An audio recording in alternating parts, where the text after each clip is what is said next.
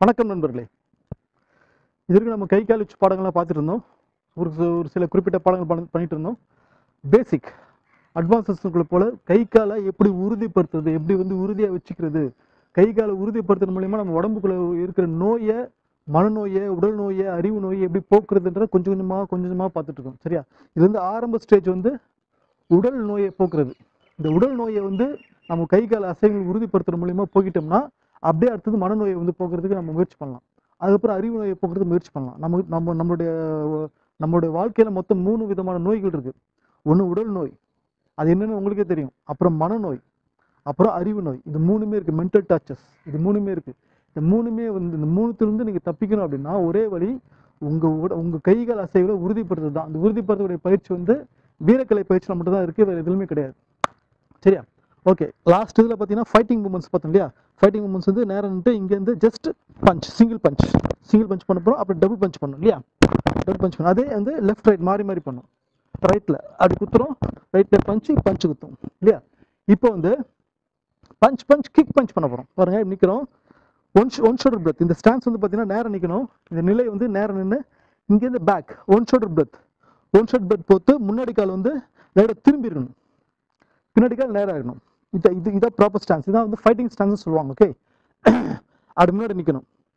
இந்த fighting stance நின்று இங்கேருந்து பஞ்ச் 1 2 3 அப்படி பண்ண அவ்வளோதான். அதை பாருங்க, பஞ்சு கிக்கு பஞ்சு அடுத்து பாருங்க. Left right kick right punch. அப்படி 1 2 3 4. நல்லா பாருங்க. 1 2 3 4 1 2 3 4 1 2 3 4 அப்படி பண்ணோம். ஓகே, இதை பாருங்க. 1 2 3 4. இதே அப்படி கை மாற்றி இப்போ ரைட் லெக் ரைட்டில் அதே மாதிரி 1 2 3 4 அப்படி ரைட் லெஃப்ட் ரைட் லெஃப்ட் அப்படி பாருங்க. 1 2 3 4 1 2 3 4 1 2 3 4.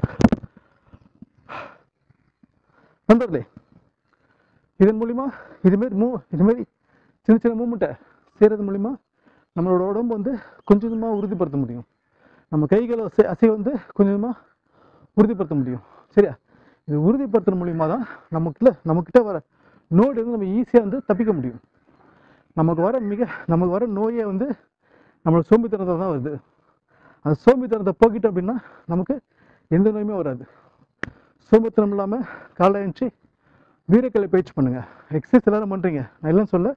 அதில் முக்கியமாக வீரக்கலை பயிற்சி பண்ணுங்கள். அதான் ரொம்ப முக்கியம். சரியா? நன்றி,